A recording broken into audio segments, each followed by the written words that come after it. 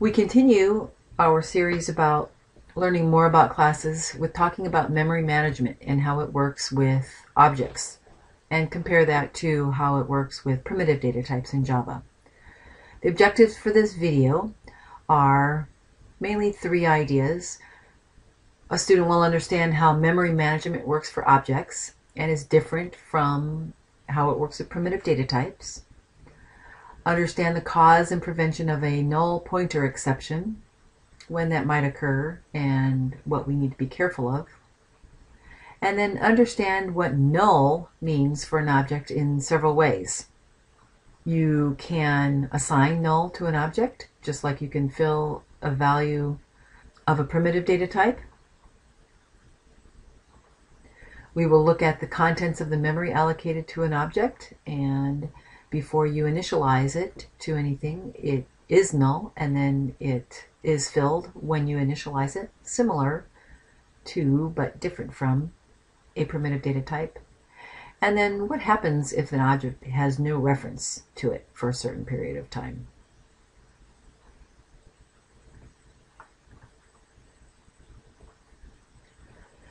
We continue on with the examples in the student class, and I do have a table, and like this says, it's 2 slides down, but some introduction to that table are as follows.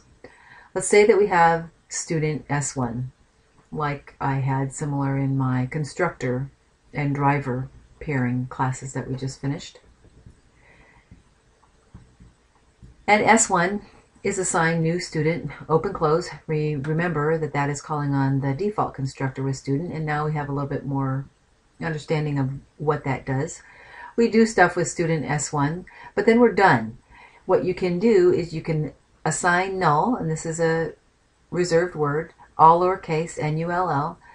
Null is assigned to S1. That means you can't use S1 again unless you give it a value or you make a new student like you did up here.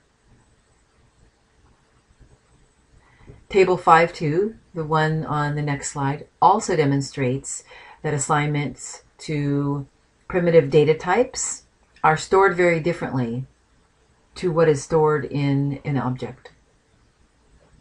So here's the table that I've been referring to, and right up here we have some comfortable integers, int, I, and j. So there are 2 integers, and this shows it very much like I've shown it on the board. I have said that that's garbage, and we know that default values of numeric data fields are 0, but I would much rather you think of them as garbage, as being unfilled. So the contents are unknown, but we know that they're going to be holding integers, and they have been sized for the data type int. Now we assign 3 to I, and whatever's in I we assign to j, and so first we put a 3 in I, doesn't remember ever that it was garbage, and now whatever the contents of I is assigned to j. So they both have a value of 3. And this would be a good depiction of what is actually stored in the memory location in the 4 bytes, remember, that an int contains. Objects, however, are very different. This line, student S, T, is declaring 2 students, and it is supposed to be analogous to this line up here declaring 2 integers. No values were put in this integer, they contain garbage, and no values have been put in here. And in fact, you could think of this as garbage, but I would also be fine with you thinking of this as null. It is not referencing anything yet. It has no real contents, but I also want you to think that it is null. S and T are memory locations, the table says, that have not been initialized, but which will hold references to student objects. Now this is very new. What is going to be put inside S and put inside T is actually a hex address like this to the memory where it points. So now when we say S is assigned new student, what this new does, we've been wondering about it for a while, this new says, hey, go grab enough memory. How much memory? Enough for a student, whatever that means as far as its whole package of information. And in here, instead of garbage, put a hex address. And that hex address is saying, okay, go out somewhere where the computer's available and go make a student object and actually ignore this, this hasn't been done yet. Go make a student object, and I'm going to point to this. So very clear, black and white difference between what is contained in an object, a hex address that points to the information that the student contained. What is contained in a primitive data type is the actual value of that object. Once again, an object holds a hex address. A primitive data type holds the value that you have placed in there. Now this is a little funky. I'm not making another copy with the copy constructor. I have not used the word new here. So this basically says, hey, whatever's in the contents of S, which is a hex address, pointing to an address somewhere that the computer has grabbed, whatever the contents of S are, assign that to T.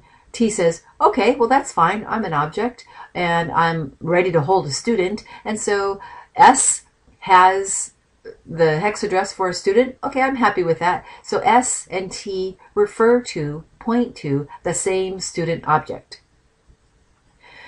This table is nice because it draws a very similar analogy between primitive data types up here, what happens when you declare them and then initialize them, and initialize them in such a way that the contents of one are assigned to another. But you might do this pretty frequently for a primitive data type. You probably would not do this very often for an object because guess what? If you were to say s.setName, S and T refer to the same student. So if you said s.setName, T's name would also be set because they refer to the same thing. Here's a slightly different way of thinking about it. Here's a primitive data type. They want number to be an int, and they declare it and initialize it right away. And so inside the contents, after this line of code, is 45 in number. Here's a string, and it is an object. A string is an object, and its name is word. But what is in the contents of word? It is the hex address to where the computer grabbed memory enough for 2 characters that make up the string word. As our first example showed, you can go right ahead and assign null to a student if you're done with it. In this particular case, we made student student. I would rather you never have an identifier that's the same as a name of a class. I consider that poor judgment, but this is what our book did. Anyway, it used the student constructor that accepted a string that was put into the name and the 3 test scores. We did stuff with it, and so we want to go ahead and assign this to null. We don't want anything more to happen to the student named student, and this is perfectly acceptable. Typically, you mark a null with a slash like this.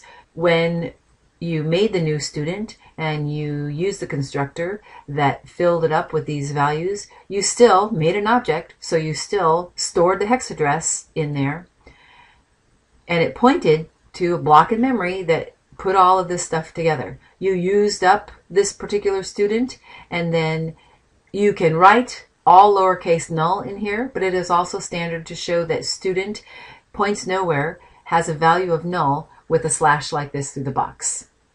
This is kind of hanging in the breeze, and Java doesn't have an overt way of telling the system that you are done using that memory.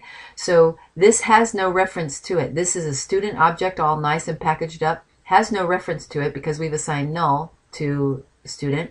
The garbage collector goes along, sees an unreferenced object, throws that away, and then the memory can be claimed for something else. One way to protect something, if you are not sure that the object has been initialized yet, or you just want to double check and you don't want to get a null pointer exception, which happens when you try to use a student, but the student had no value, you can say if student is equal to null, well, don't do anything, else do what you want to try to do. For instance, here I said we've named this string str and we've assigned it null. It does not point to anywhere. Then we say system.out.println str.length. Now we haven't talked about the methods available for a string, but one thing that you can do for a string object is you can ask how many characters it contains. And so, but str, this string, is assigned null. So what we're trying to do is use an object and invoke one of the methods, but this object doesn't point to anywhere. There is no string str. It is filled with null. So that's what a null pointer exception is. And those will come up quite a bit this fall until you get used to working with objects. I want to go back one more time to this table that we talked about and just focus on the word new. When you have an object in Java, you have to declare it in that somewhat awkward way. If we declared and initialized student S all in one line, we would say student S is assigned new student, and we are calling the default constructor. And it seems really awkward, but now I think you understand a little bit better. Student S just says, hey, go get ready for a student, but I'm not filled with anything yet. Actually, technically, it's filled with null.